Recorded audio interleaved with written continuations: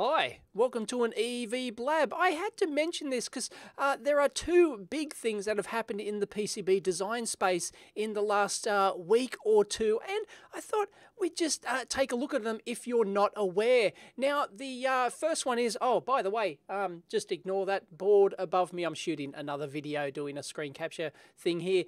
Anyway, two things have happened. The first one is that Autodesk have bought Eagle. They purchased Eagle from Element 14 / Farnells / Newark, whoever you want to call them. They purchased it for around about 20 million, 22, it's in the 20 millions, something like that. Because this came about because Element 14 themselves were /Farnells / Newark were bought by somebody else, and well, yeah, okay, who cares about that? We talked about on the amp hour. I'll probably link it in down below. So Farnells were bought out, and Farnell bought out Eagle a couple of years back, and so they owned Eagle, and the new owner of Farnells, I guess, went, well, we don't want to be in this, you know, PCB design space business. We just want to sell parts and do whatever, which is fine. I reckon it's a good choice that they spun off Eagle. Now, they sold it to Autodesk, and Autodesk have a whole bunch of, they've got like circuit simulators. They own a bunch of companies. They're not a 123D thing, and they own Circuits.io, that's right, which is another product. So they're actually getting really powerful. The only thing they were missing, major thing they were missing, is a PCB design tool.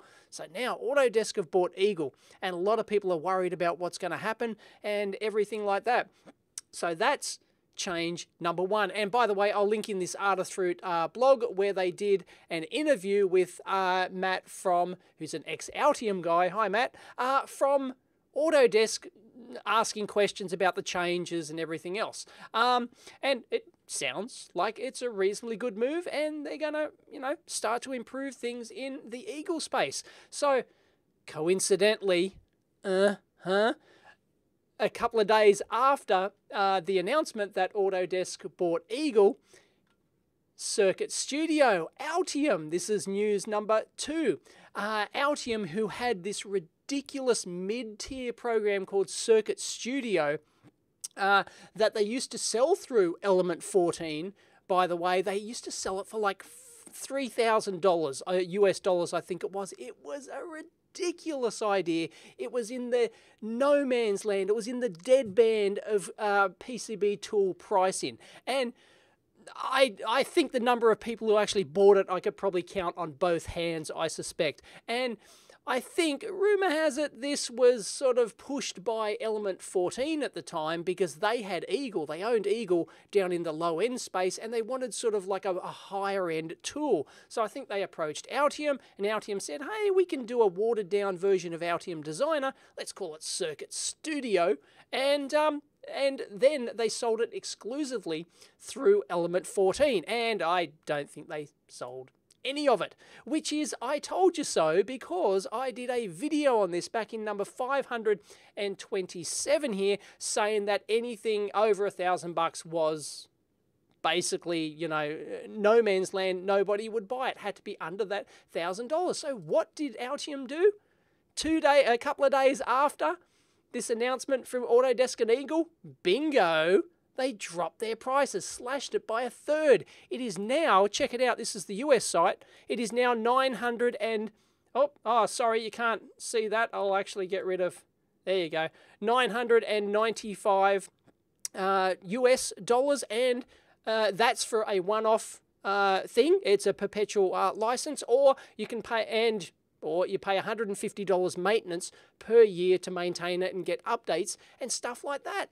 Brilliant move. That is really aggressive pricing, and for people who think Eagle's cheap, it's not. This now undercuts Eagle. If you have a look at Eagle prices, they're for their commercial licenses, okay, which is ones like guys like me have to use, or anyone like in business, you know, selling and designing anything you're going to sell, you need a commercial license. They want $820 US dollars here for the schematic and the layout, and you get the auto router, everything else, which sounds fantastic, but look at this. this, 160 by 100 millimeter routing area. That's ridiculous.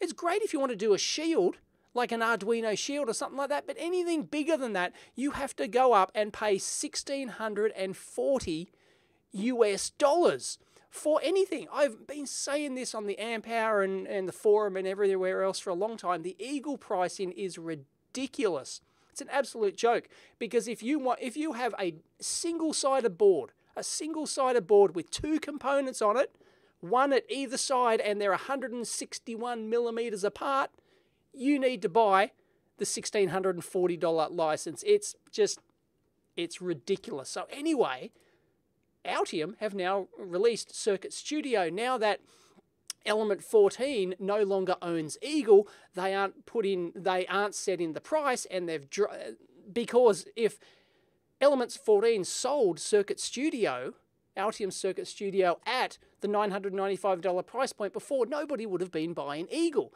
So now Element 14 don't own Eagle anymore? Meh, let's sell Circuit Studio for $995. So I guess Altium's hands aren't tied anymore in regards to the pricing of that. So this is a huge move.